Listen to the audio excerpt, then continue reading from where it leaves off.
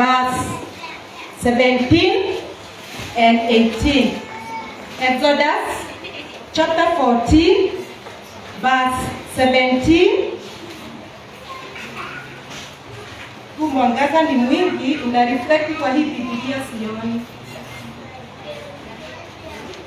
I will harden the hearts of the Egyptians. Okay. Exodus chapter 14 verse 17 and 18. I will harden the hearts of the Egyptians so that they will go in after them. And I will gain glory through Pharaoh and all his men, through his chariots and his horsemen. The Egyptians will know that I am the Lord when I gain glory through Pharaoh, his chariot and his horsemen. Bwana asifiwe. Neno la Mungu linasema ya kwamba wakati ambapo Mungu aliwatoa wana wa Israeli kule Misri, wa Misri walisema ya kwamba tumewaruhusu waende, Pharaoh their king, tumewaruhusu waende, na hawa ndio walikuwa our slaves. Nani atakuwa anafanya hii kazi? Naye Mungu alikuwa amekata kauli ya kwamba anawatoa hawa watu kutoka kwa slaveness, awapeleke mule jangwani, wapitie mule jangwani, waende katika nchi ya Canaan. Na wakati ambapo Mungu alikuwa anawaelekeza, walienda wakafika pahali kulikuwa na the Red Sea. Na wakati ambapo walifika mahali pale, hii ni Red Sea. Now the Pharaoh and his men and his army, na kumbuka army ya Pharaoh ilikuwa inajulikana. Ni kwa maana huko ndiko kulikuwa kunatoka chakula. Huko ndiko then Egypt ilikuwa inajulikana kwa mambo mazuri na mambo makuu. Na kama walikuwa wanavuna chakula kingi, ni jeshi tu walikuwa nayo hohehahe. Jeshi la Farao lilikuwa jeshi kubwa. Jeshi ambalo lilikuwa na nguvu. Walikuwa wanatumia chariots and their horses, they were trained vile ambavyo watakuwa wakienenda katika vita, katika safari mrefu. Na tena kulikuwa na jeshi ambao walikuwa wanatembea kwa miguu wakiwa wamebeba silaha, wakawafuata wana wa Israeli ili wakawarudishe wao waendelee kuwa slaves zao. Lakini walipofika pale karibu kuwafikia, neno la Mungu linasema ya kwamba this is the Red Sea, hawa ni wana wa Israeli, alafu hawa ni jeshi la Farao wanawafuata. Watu wakaanza kumlilia Musa, wakimuuliza kwani hakukuwa na grace ambazo tungeweza kuzikwa mahali pale? Kwa nini unatuleta hapa kuangamia katika jangwa? Mungu akaambia Musa, usinililie, bali inua ile fimbo yako, uiwekelee juu ya maji, na wana wangu wa Israeli watapitia katika nchi kavu. Musa aliponyosha fimbo yake, maji ikagawanyika na wakapitia katika nchi kavu. Kumbuka wale ambao wa the army of the Pharaoh walikuwa bado wanawafuata, lakini neno linasema ya kwamba wakati ambapo walikuwa karibu kuwafikia, hapo 24 and 25, verse 24 and 25, neno linasema ya kwamba during the last watch of the night, the Lord looked down from the pillar of fire and crowd at the Egyptian army and he threw it into confusion. He made the wheels of their chariots come off so that they had difficulty driving. And the Egyptians said, let's get away from the Israelites. The Lord is fighting for them against Egypt. Bwana asifiwe. Wakati ambapo wanaendelea kuwafuata wana wa Israeli, Mungu ni kwa sababu alikuwa amekata kauli kuwaokoa watoto wake, amewatengeneza njia katika the Red Sea, akaleta confusion kwa ile army ambayo ilikuwa inawafuata. Na wakati ambapo wa Egyptians, wa Misri, waliona kile ambacho kinafanyika, walitoa testimony ama walitoa ushuhuda. Tuachane na hawa wa Israeli. Ni kwa maana Mungu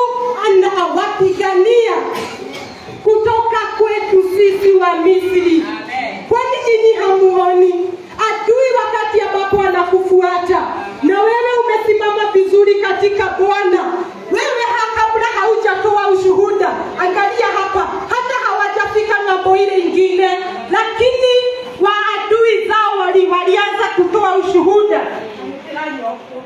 Alianza kutoa ushuhuda ya kwamba tuachane na hawa watu, ni kwa maana Mungu wao anawapigania kutoka kwetu sisi ambao ni adui zao. Bwana asifiwe. Amen. Na wakati ambapo walifika the other side of the sea, chapter 15 kuanzia hapo moja, and in Revelation neno la Mungu linasema ya kwamba huko mbinguni tutaimba wimbo wa Musa na wimbo wa Bwana Kondoo. Hebu tazama, Musa alikuwa na nyimbo nyingi, lakini huu wimbo ambao ni wa kwanza, wakati ambapo walitoka katika nchi ya Misri, wakati ambapo Mungu aliwapigania kutoka kwa Misri, waliangalia wakaona wale maadui walikuwa wanawafuata wameangamia katika ziwa, wameangamia in the Red Sea. Kuangalia mili ilikuwa ina float, hata gari za vita, horses zenyewe zilikuwa zina float juu ya maji. Musa hangeweza kuvumilia, aliinua mikono yake akawafunza wana wa Israeli wimbo wa kumtukuza Mungu. Haleluya. Hangeweza kuvumilia matendo ya Mungu. Na Miriamu na wamama mnaona vile mnarembeka, mnaona vile mnapendeza ukisimama kumsifu Mungu, ni kwa sababu Mungu amewatoa Misri, mahali ambapo mlikuwa slave, na sasa wale ambao walikuwa wanawafanyisha kazi ngumu wamekufia pale kwa Red Sea. Mnaona mili yao imefloti juu ya maji.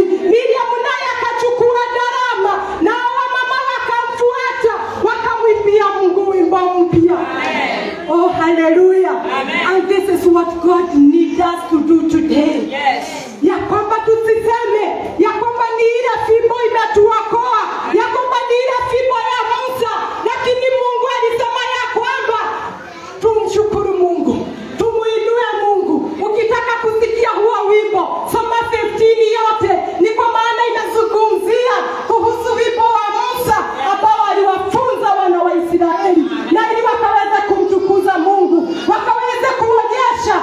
Ni kwa maana hapo Musa anasema ya kwamba wakati the other countries walisikia vile ambavyo Mungu amefanya, akina Edomu, wa Midiani, wa Canaanite walianza kutetemeka, wakaanza kuogopa kwa vile ambavyo walisikia vile ambavyo Mungu amewafanyia wa Misri, ya kwamba amewaangamiza adui za wana wa Israeli.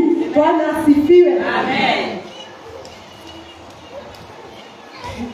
Lakini tunafanya nini baada ya haya yote? Baada ya kufanyiwa haya yote, baada ya kuona Mungu ametutendea haya yote, tunafanya nini?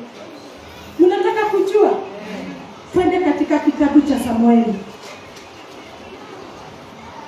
2 Samuel chapter 6. 2 Samuel chapter 6 verse 14.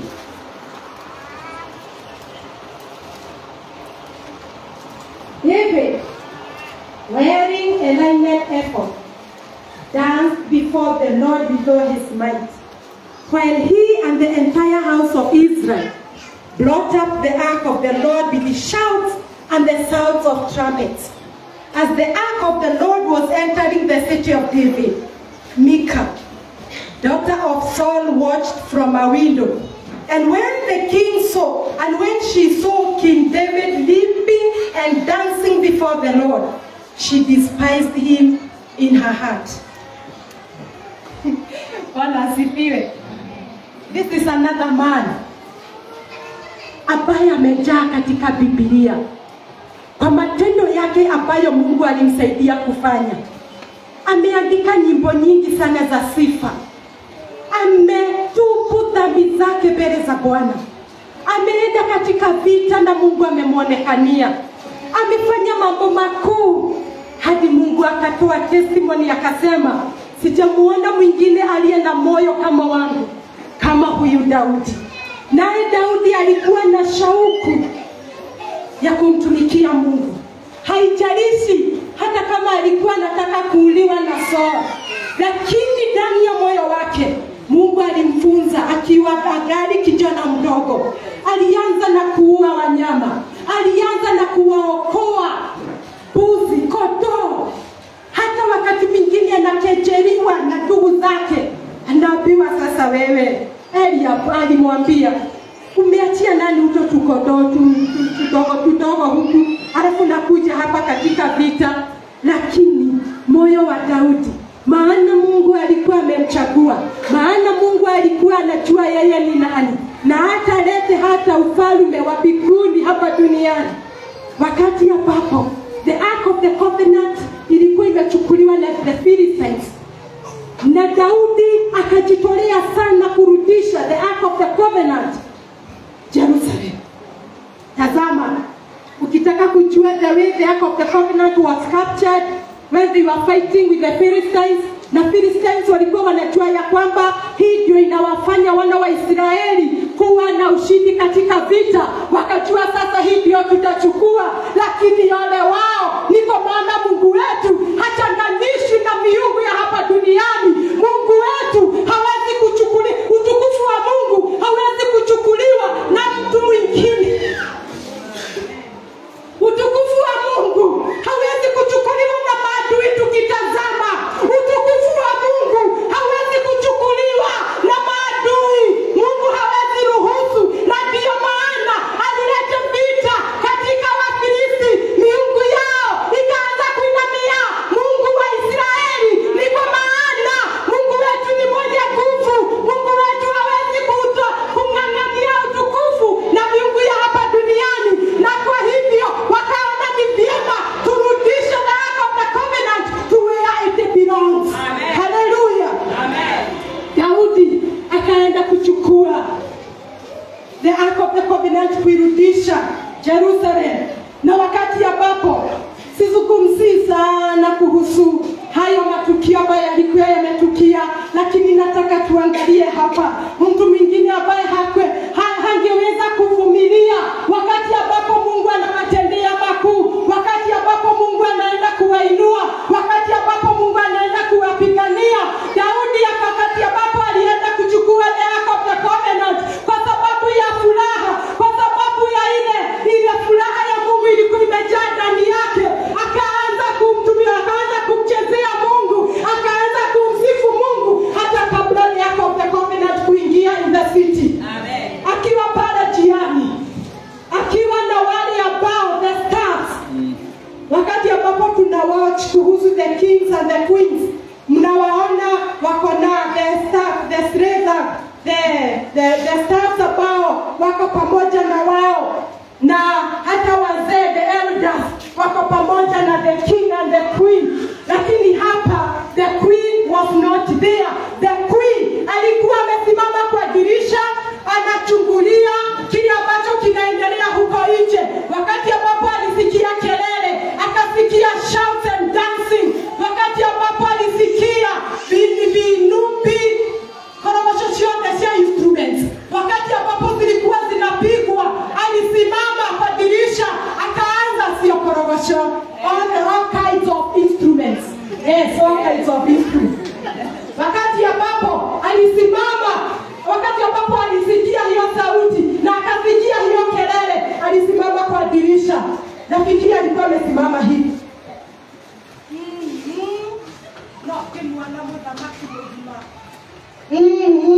Na ukimwona mfalme mkubwa anajidunisha mbele ya wafanyikazi.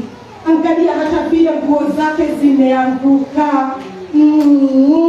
Sasa yule anaweza mfananisha na nani? Karibu hata wale machozi kwa sababu ya uchungu uliokuwa ndani ya moyo wake. Labda alikuwa anasema, kama babangu hangekufa, sini yeye angekuwa anarudisha lile sanduku la maagano. Lakini anasahau ya kwamba huyu ambaye anakejeli ndani ya moyo wake ni mume wake. Bwana asifiwe. Amen. Lakini Daudi alipomaliza kupeleka the Ark of the Covenant, aliwabariki wale wote ambao alikuwa pamoja na wao. Neno linaendelea kusema ya kwamba akabariki nyumba yote ya wana wa Israeli. Baadaye akaenda kwa furaha kwenda kubariki nyumba yake. Na wakati mzee ama baba anaenda kubariki nyumba yake, anaanza na watoto ama anaanza na mama? Anaanza na mke wake, sivyo? Kwa hivyo alienda kwa furaha, akiwa anajua atapokelewa kwa furaha, akienda kubariki mke wake na watoto wake na wale wote ambao anaishi pamoja na wao. Lakini wakati ambapo alienda, hakusikia vile ambavyo neno linasema. Verse 20. When David returned home to bless his household, Michal, daughter of Saul, came out to meet him and said, "How the king of Israel has distinguished himself today, disrobing in the sight of the slave girls of his servants as any vulgar fellow would." Badala ya Michal, mke wa mfalme, the queen of Israel, badala ya kumkubatia mume wake, wakaweza kusifu Mungu pamoja, yeye alimtukana, akimwambia vile ambavyo amejidunisha mbele ya wafanyikazi. Vile ambavyo alikuwa hata anainama, hata nguo zake. Unajua sasa wakati our bishop amevalia nguo za ukuhani, anavalia juu ya hizi. Kwa hivyo wakati ambapo ana dance, hizo za ukuhani ndizo zitaanguka, alafu hizo zingine ndizo zitabaki, sivyo? Hivyo ndivyo mfalme alikuwa, na hiyo nguo yake ya mfalme ndio ambayo ilianguka tu, ikiohoka ikegwa. Bwana sifiwe. Amen. Na Mika alikuwa amemtazama pale kwa dirisha na akakejeli kimoyomoyo.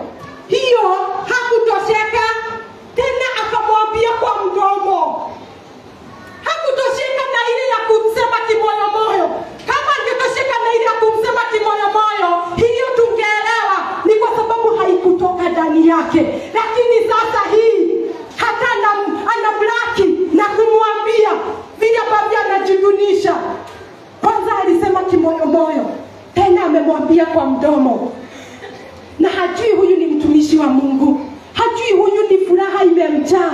Ni kwa sababu the Ark of the Covenant imerudi katika kwa Waisraeli, na hivyo hawatashindwa tena na maadui zao. Ni kwa maana agano jipya, agano la Mungu liko miongoni mwao. Lakini Mika hakujua hivyo, hakutaka kujua.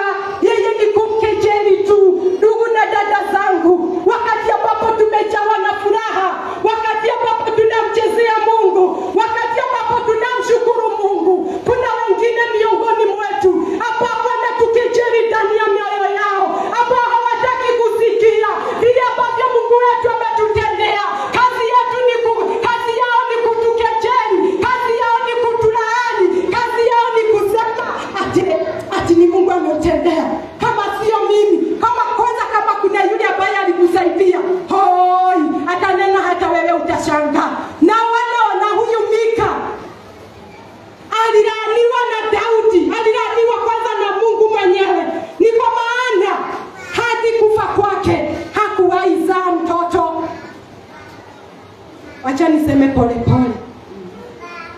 Umekuja kutoa ushuhuda vile ambavyo Mungu amekutendea. Kuna watu aina mbili ambao watapokea huo ushuhuda. Kuna mwenye atasimama na ashangilia pamoja na wewe.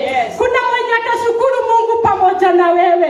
Kuna mwenye atasema haya ni mapenzi ya Mungu. Na kwa hivyo ninashukuru pamoja na wewe ndugu. Nimefurahia kusikia matendo ya Mungu. Nimefurahia kusikia pahali ambapo Mungu amekufikisha. Hata nilikuwa ninakuangalia ndugu, ninashindwa. Kama ningekuwa na uwezo, ningekufanyia hili na lile. Lakini kwa sababu sikuwa na uwezo, nilikuweka tu mbele za Bwana. Hao ni watu ambao hao ni watu ambao wanapokea ule ushuhuda na wanatukuza Mungu pamoja na ndugu. Lakini kuna another number ambayo wanasema kumbe hayo ndio ulikuwa unapitia.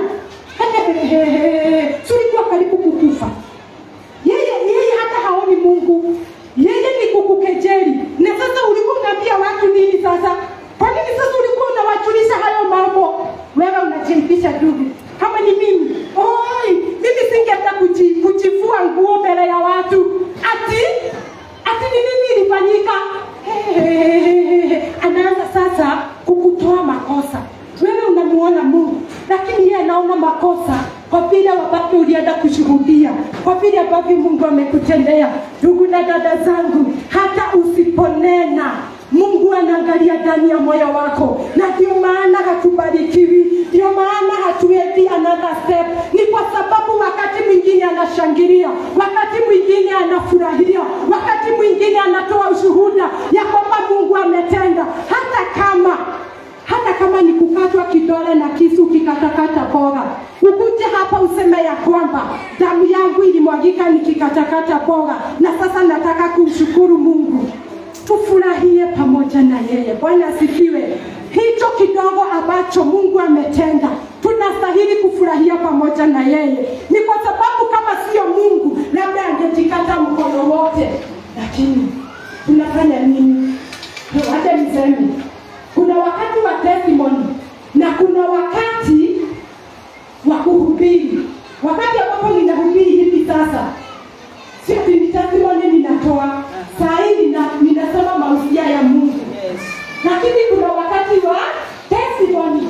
Na wakati wa testimony Mungu anajitukuza. Wakati wa testimony Mungu anapokea sifa. Na kwa hivyo, mimi sitawaficha. Nitasema ukweli. Kuna mtu mmoja, alikuwa anahubiri. Nataka kuwapea example na mimi. Ni kwa sababu wakati hili neno liliingia ndani ya moyo wangu, Mungu alinikumbusha hiyo siku. Uko tayari kusikia? Kabisa. Bwana asifiwe. Amen. Dada mmoja akasimama, na ndiye alikuwa mhubiri. Akasimama kutoa ushuhuda.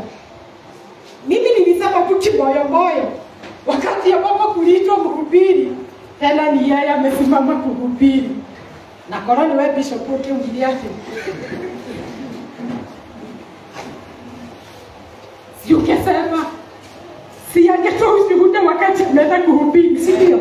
Si mungesema hivyo? Kwa bwana yeye ni mweshilirio. Si angeshikanisha. Lakini wakati wa hili neno, Mungu alinikanya. Kuna wakati wa kumtukuza Mungu na kuna wakati wa kunena mausia ya Mungu. Amen. Bwana asifiwe. Na kwa hivyo niliambia Mungu nisamehe kwa sababu sikuwa najua. Na kwa hivyo nikajifunza sistahili kunena kimoyo, ni kwa sababu Mungu anasikia. Ni mangapi tumesema kimoyo, hata kama hutuambii unasema kimoyo, lakini wengine wanazidisha. Umesema kimoyo, alafu tena unakuja kuniambia kinaga ubaga. Sasa nijue kilicho ndani ya moyo wako. Tenyina waivera wonire ugo no guokuga, wonire ugo no gugutwira. Yaani mama waivera, uliona hivyo ndivyo unastahili kutuambia. Uliona sasa unastahili kutoa huo ushuhuda. Ati mama Nyakeo, kumbe ulikuwa unapitia hayo.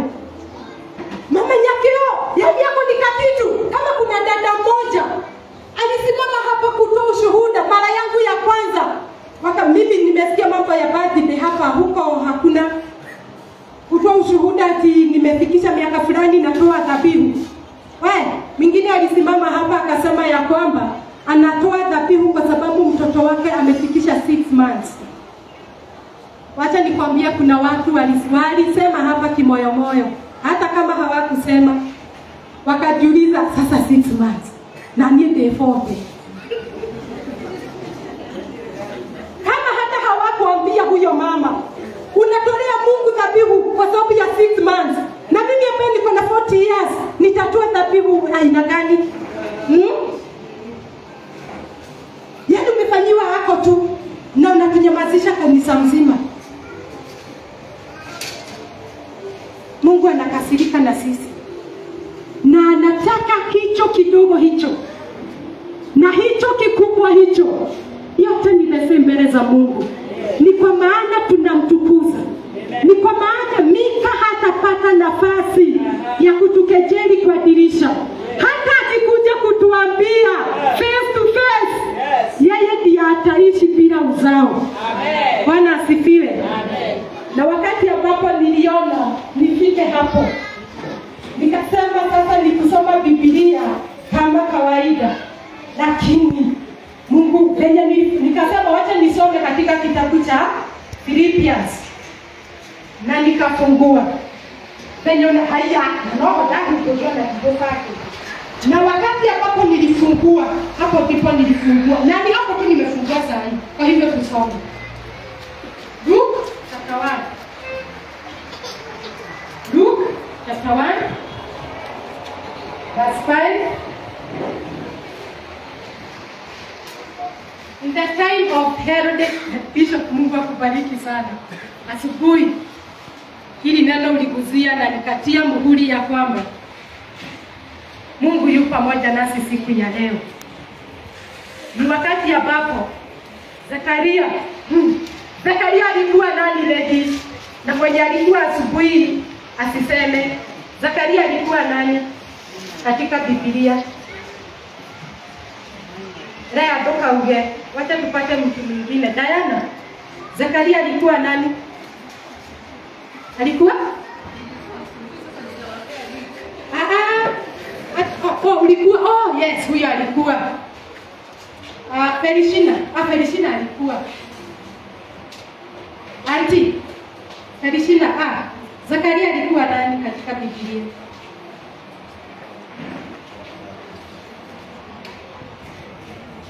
Baba Viki, Zakaria alikuwa nani katika Biblia?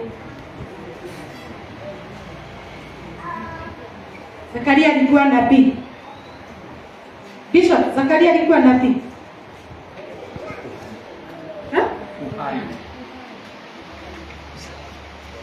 Bwana asifiwe.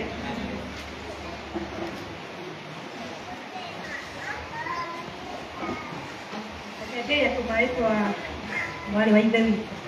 Zakaria alikuwa kuhani.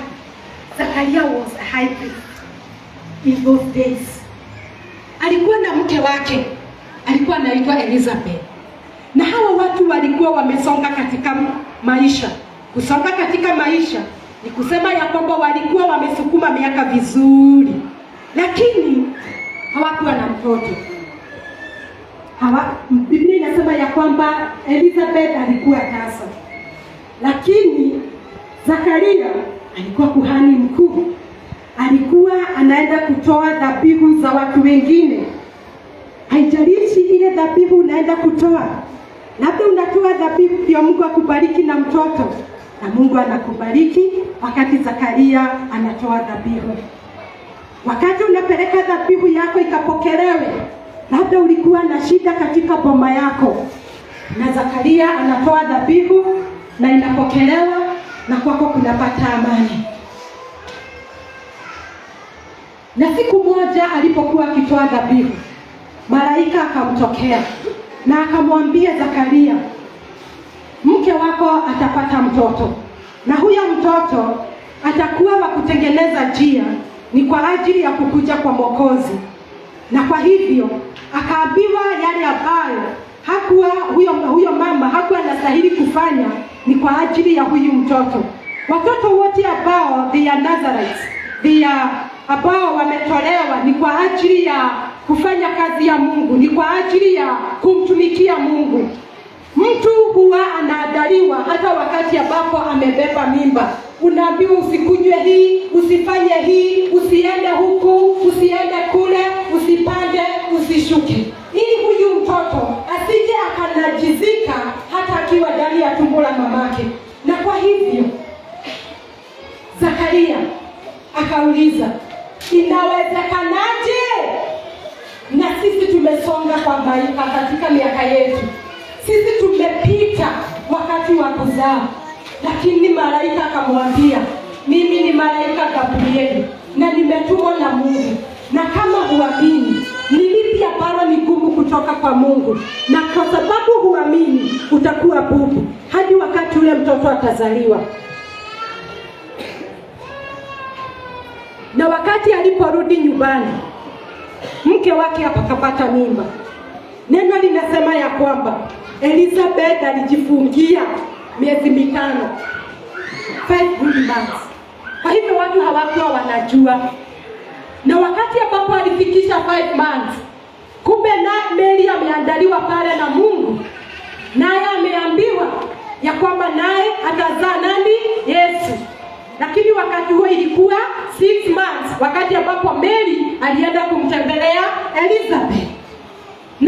wakakaa pamoja na Elizabeth akajifungua. Na siku 8 zilipopita, Biblia inasema friends and the family na neighbors walikuja ili huyu mtoto akaweza kutahiriwa na ili huyu mtoto akaweza kupewa jina. Kumbuka Zakaria bado hajaongea, bado ni bubu. Siku inagojewa yake ya kuongea. Na wakati ambapo Elizabeth aliulizwa, huyu mtoto utamuita nani? Biblia inasema akasema ataitwa Yohana. Watu wakasema hapana. Mmesikia?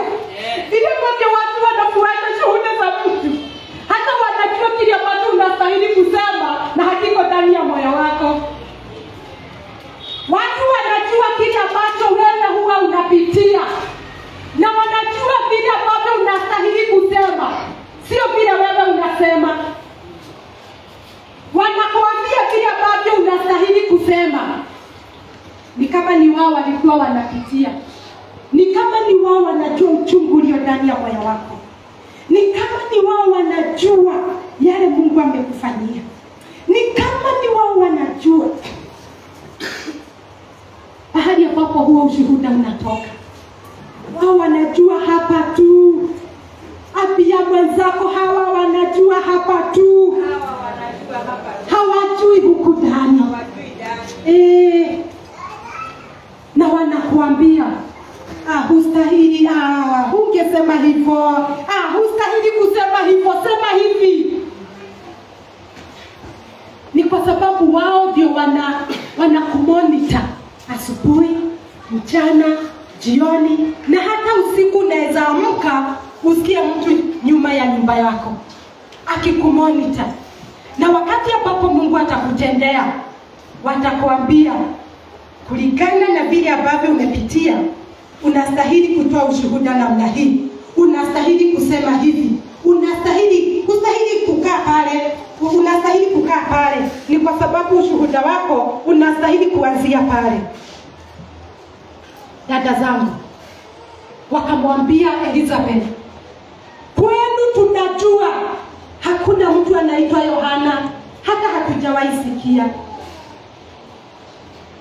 Na kwa hivyo si tunakujua wewe, si tunajua mume wako ni kuhani. Hivyo ndivyo walianza kabla ya wakati ambapo Elizabeth alipata mtoto. Wakasema hakuna mtu wenu anaitwa Yohana, kwa hivyo wacha kumuita hivyo. Na Elizabeth akasisitiza ataitwa Yohana. Nani alisikia sauti ya Mungu? Ni wewe ama ni mimi?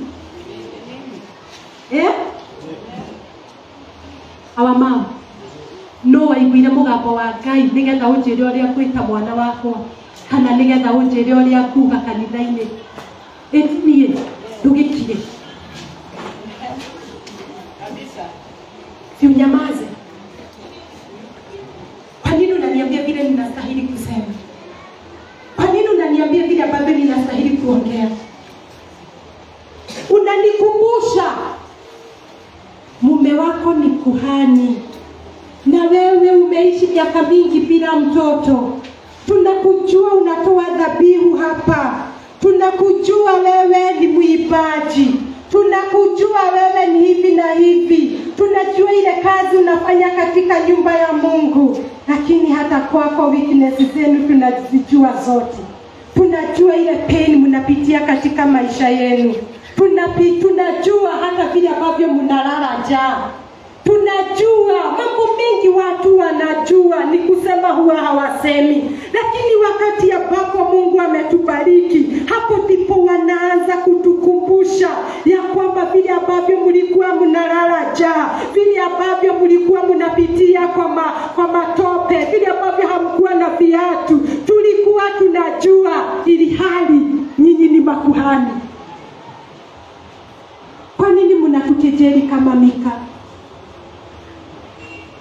Dada zangu, ni vizuri tuzuie utasa ambao utakuja katika watu wa Mungu kwa kutoa ushuhuda wa kweli na wa maana na wa kufurahia. Ni kwa maana tukikejeli tutalaaniwa kama Mika, tukiendelea kukejeli tutanyamazishwa kama Penina na hamtatusikia tena.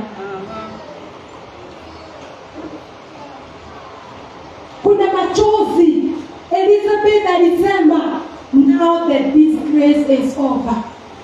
Amen. Kwa nini imeandikika hivyo? Si walikuwa wanasema mume wako ni kuhani? Si yeye aliniombea akatoa dhabihu kwa niaba yangu nijifungue mtoto na sasa ako 6 years. Si mume wako ni kuhani ambaye alitoa dhabihu kwa niaba yangu na sasa niko na shamba ekari 10 upande wa Bomet. Lakini mwangalia mke wake. Zakaria alikejeliwa mara ngapi? Elizabeth alilaaniwa na wamama miaka mingapi? Hata wa vijana ambao walizaliwa Elizabeth akiwa wakakomaa, wakaolewa, wakajifungua watoto. Walikuwa wanasema nini? Huyu nilimkuta hivi tu na nimeolewa, niko na watoto 3. Sasa Elizabeth, sasa watakuita mama ama watakuita nyanya? Shosho. But when John was born, the disgrace was over. And that is why Zakaria alipoendewa akauliza Zakaria, mtoto amezaliwa kwako na wewe utasema aitwe nani? Imagine, hata si Elizabeth anamuuliza. Ni hao watu ambao wamekuja, hawa ambao walikuwa wanawalaani, hawa ambao walikuwa wanawakemea, hawa ambao walikuwa wanafanya mambo maovu, wakimwambia uko hivi na vile na hapa na pale. Hao ndio wanaenda kuuliza mume wako, unataka mtoto aitwe nani? Naye Zakaria kwa sababu amejawa na wema wa Mungu alisema, leteni kalamu na karatasi, akaandika Yohana. After kusema hivyo, mdomo wake ukafunguka, akaanza kuongea.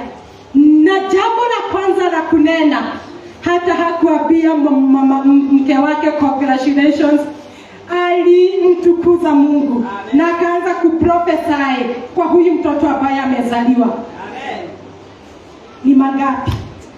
Ni mara ngapi watu wamekuja kwako, badala ya kufurahia hicho kitendo ambacho Mungu ametenda, wanaanza, because the Bible says that they came from far to come and see this kind of a child. Hawakuja kutukuza Mungu pamoja na Zakaria na Elizabeth eti kwa sababu wamebarikiwa. Walikuja wakiulizana, kwani huyu mtoto atakuwa wa aina gani? Tareke ikiwa ile kila kirashia. Kwa sababu Zakaria amekuwa bubu na ni kuhani. Sasa walikuwa wanatia muhuri yale mambo ambayo walikuwa wakisema ya kwamba hii familia imelaaniwa. Hata hatuwezi accept ya kwamba huyu ni kuhani kwa sababu amekuwa bubu. Mke wake amekuwa mjamzito na miaka imesonga. Umekejeli wangapi? Mimi mama wa Idira, mimi Rahab, nimekejeli wangapi? Nimesema mambo mangapi kuhusu ushuhuda wa dada, kuhusu ushuhuda wa ndugu yangu? Yeye anasimama kumtukuza Mungu, lakini mimi ninamkejeli, mimi ninamlaani, mimi ninasema mambo mabaya, alafu tena naenda kumnyamazisha.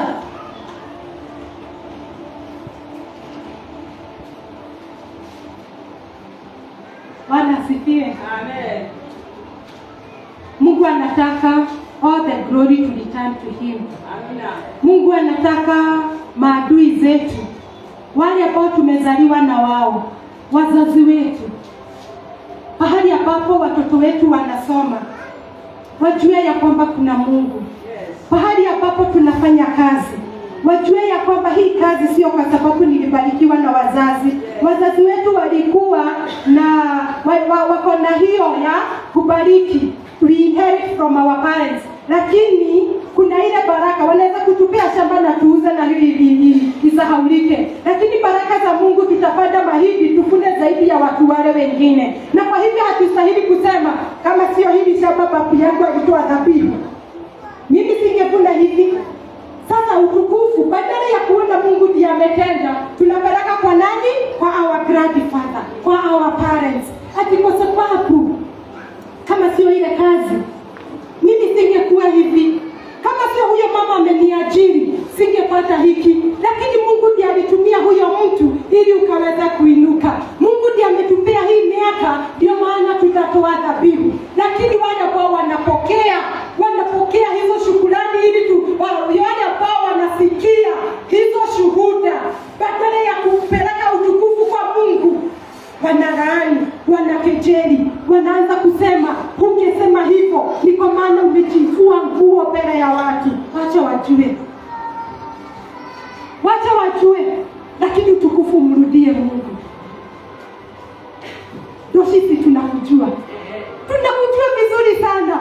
Ukisimama hapa vile ambavyo unaongoza kuabudu vizuri, tunajua hata ile kazi ambayo unafanya, tunajua mambo mengi ambayo unafanya katika nyumba ya Mungu.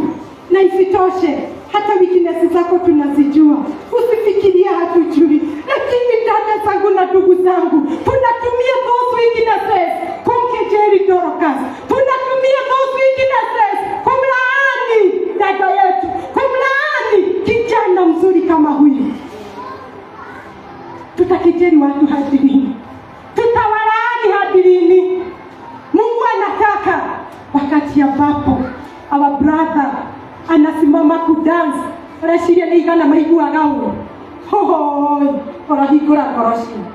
Wakati ambapo our brother anasimama hapa kudance, huwa unaona watu wengine hata karibu kiti kikatike kivunjike wakidance pamoja na yeye hata kama hawatasimama. Wakati dada yangu anasimama anasema ya kwamba nataka kumtukuza Mungu na wimbo, unakuta watu wamesimama huko kwa viti wanapiga makofi, wengine kama our chairman wa wazee, yeye huwa anatingiza kichwa hivi, ni kwa sababu hawezi kusimama. Lakini ndugu yangu, uwe unasimama, unasifu pamoja na yeye, na ile huo utukufu unamrudia Mungu kwa harufu nzuri. Mungu akiona tunasherehekea ushindi wa dada yetu, ushindi wa ndugu yetu. Sasa ama nisiseme, wakati mimi sisemi, sawa, sisemi, lakini kuna ndugu yetu hapa amebarikiwa na tutiseme tutasherehekea wakati ambapo sisemi, wakati ambapo tutamkaribisha mke wake kwa hapa Kenya, tukishangilia. Wacha tutaona ni wangapi watakuwa Mika, ni wangapi watakuwa maneighbors, na ni wangapi ambao watakuwa Miriam. Bwana asifiwe. Mimi sitasema lolote, lakini tunataka kumpea Mungu utukufu. Na wakati ambapo tunapea Mungu utukufu, unajua ni nini kinafanyika? Sasa namalizia na kusema hivi. Wakati ambapo Musa aliimba wimbo, Miriam naye akachukua wamama wakaanza kumimbia Mungu. Ni shida gani walipata katika wilderness? Hata kumtukuza Mungu, baada ya Mungu kuwapigania, ni mahirwa mana Gentiles walipewa mana, walipewa maji kwa mwamba, walipiganiwa maadui zao. Jericho ilipomoka yenyewe. Hata kumtukuza Mungu, Mungu naye anamimina baraka zaidi ya zile ambazo ulikuwa unashuhudia. Hiyo ulikuwa unashuhudia ni kionjo. Wakati unamtukuza Mungu, baraka zingine zinamwagika. Amen. Hana wakati alimwimbia Mungu na akamshukuru, ni kwa sababu ya Samueli. What happened? Alipata wengine watano. Wakati ambapo Zakaria aliprophesy, maisha ya Yohana yalikuwaje? Kinyume na matarajio ya wale ambao walikuja kushuhudia. Wakati ambapo Mary aliimba wimbo, wakati alikuwa kwa Elizabeth, ya kwamba wanapata watoto ambao ni wa Roho Mtakatifu, Mary baadaye alibarikiwa na watoto wengine, na maisha yake hayakuwa the same. Wakati ambapo Mika alitoa ushuhuda mbaya, alilaaniwa,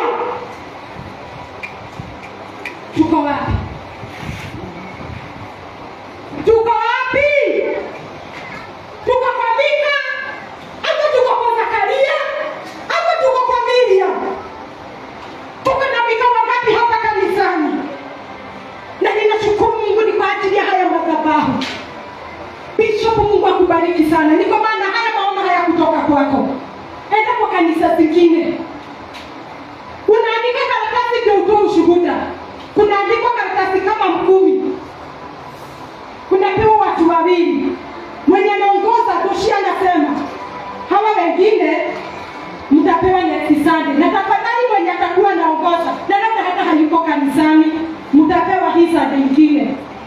Lakini hapa Pename yangu tuko na uhuru wa kuja kumtukuza Mungu.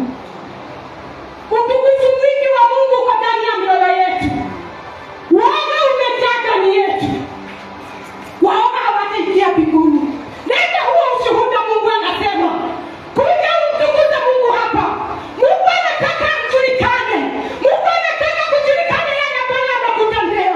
Mungu anataka kujulikana ya kwamba ndiye anakuponya hayo maradhi.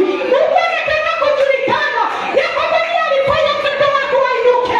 Mungu anataka kujulikana ya kwamba hiyo kazi sio kwa ajili ya nguvu zako. Kwa nini tunaogopa?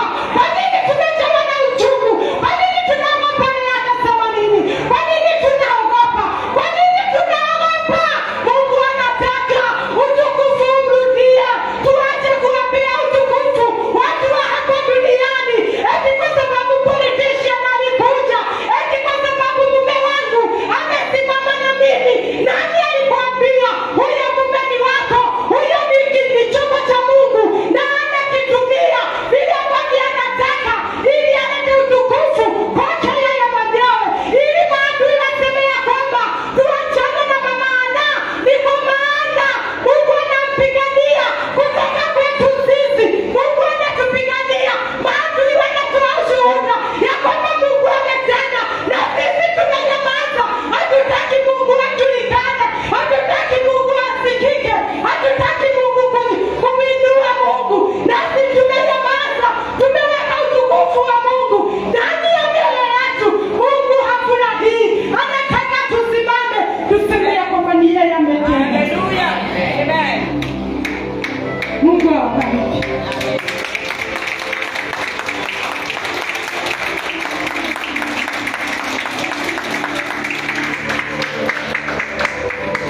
Shangilia Bwana, shangilia Bwana. Shangilia Bwana kwa ajili ya nafasi hiyo. Haleluya. Si Mungu ametuona. Neno haliwezi kuja kama Mungu hajaona mioyo yetu. Kwa hakika neno hilo limekuja maana tuna Mika hapa, tuna Miriam hapa, na kwa sababu wewe umesikia nafasi yako, Roho wa Bwana atusaidie. Wale ambao tuko kwa Mika tutoke, wale ambao tuko katika Miriam tusichoke kumsifu Mungu. Maana kile Bwana amekutendea, kuwa na nafasi ya kumshukuru, maana ni yeye ametenda. Nafasi hiyo nataka kukaribisha Mama Junior, ni wakati wa matangazo. Karibu wa sister, let's appreciate her. Let's appreciate our sister. Let's appreciate her.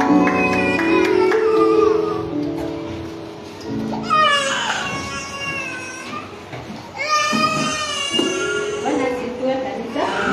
Bwana asifiwe tena. Amen.